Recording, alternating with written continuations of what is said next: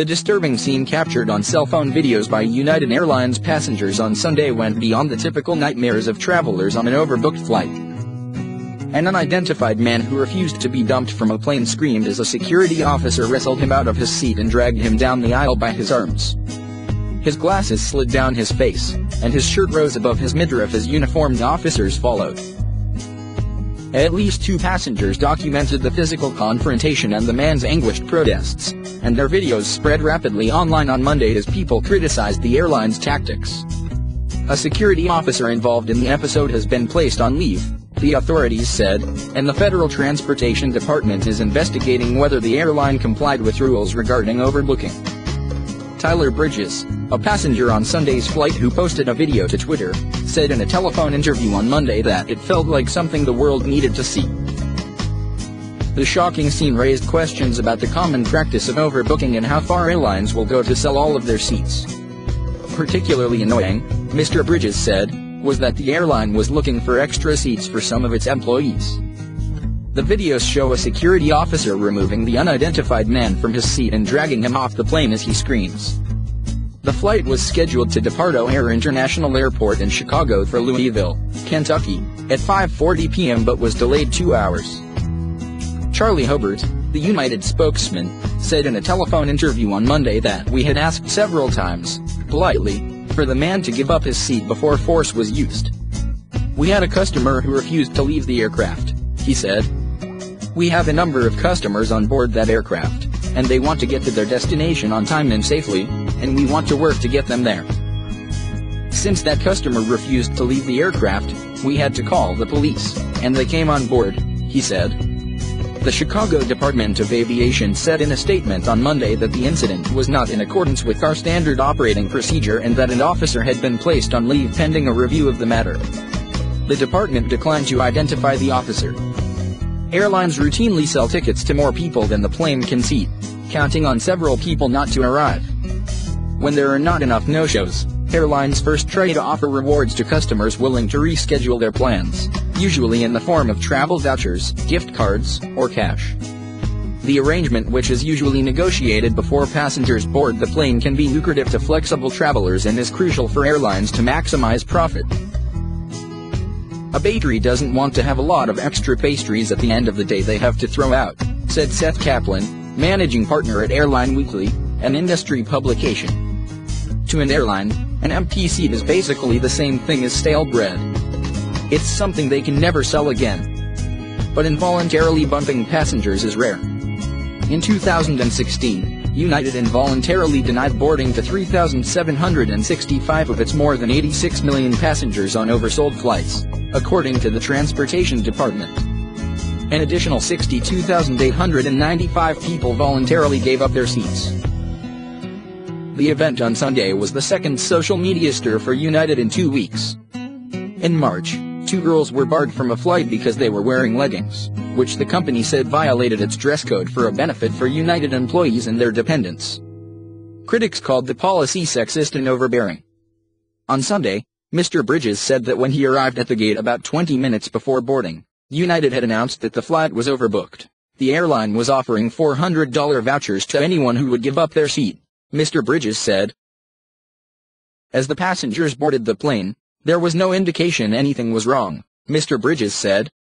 An airline employee came on board and said United needed 4 people to get off, Mr. Bridges said, adding that the airline had by then increased its incentive to an $800 voucher. The airline later said that it offered up to $1,000 in compensation. Mr. Hobart, the United spokesman, confirmed that United sought passengers willing to give up their seats with compensation but that none stepped forward. Another United employee told passengers that the plane would not leave until 4 people got off, Mr. Bridges said. The employee specified that the airline had 4 United employees who needed to get to Louisville, he said. 4 passengers were selected to be bumped, and 3 left without incident, Mr. Hobart said. Mr. Hobart would not say whether the bumped passengers were chosen by a computer, an employee, or some combination of the two. But factors can include how long a customer would have to stay at the airport before being rebooked, he said, and the airline looks to avoid separating families or leaving unaccompanied minors.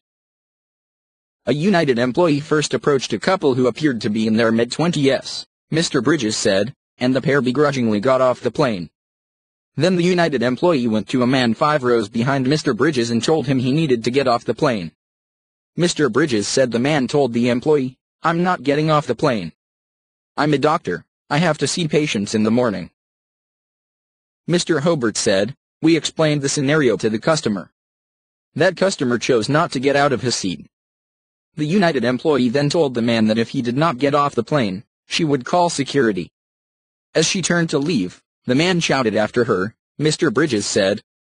Specifically, he said, the passenger complained that he had been singled out because he was Chinese. "It was really intense, really uncomfortable," he said.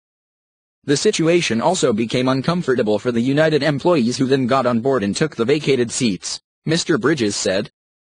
"They were berated by passengers and told they should be ashamed," he said. The man who had been removed returned to the flight briefly, Mr. Bridges said. Video shows him jogging through the aisle, repeatedly saying, "I have to go home." Jay Sansbeck, a seminary student who was also on the flight, said that when the man returned to the plane, he ran toward the back. It was not clear how the man had managed to board again. At one point, the authorities and medics surrounded the man and gave him tissues for his mouth, which was bleeding, Mr. Ansbach said. Eventually the man moved to the front of the plane and collapsed sideways into a seat before being taken off the plane on a stretcher, Mr. Ansbach said. In a statement, Oscar Munoz, the chief executive of United Airlines, called the episode an upsetting event. He said the company apologized for having to reaccommodate the customers. "Our team is moving with a sense of urgency to work with the authorities and conduct our own detailed review of what happened," he said. "We are also reaching out to this passenger to talk directly to him and further address and resolve this situation." In a statement, United said, "We apologize for the overbooked situation." Andrew D. Gilman, the chief executive of COMM Core Consulting Group, a crisis communications firm, said the situation would probably make people reconsider whether they wanted to fly United.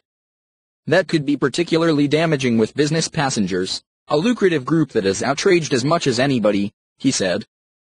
"As somebody who flies hundreds of thousands of miles, I'm saying it, I thought once I was on the plane, it was my seat," Mr. Gilman said.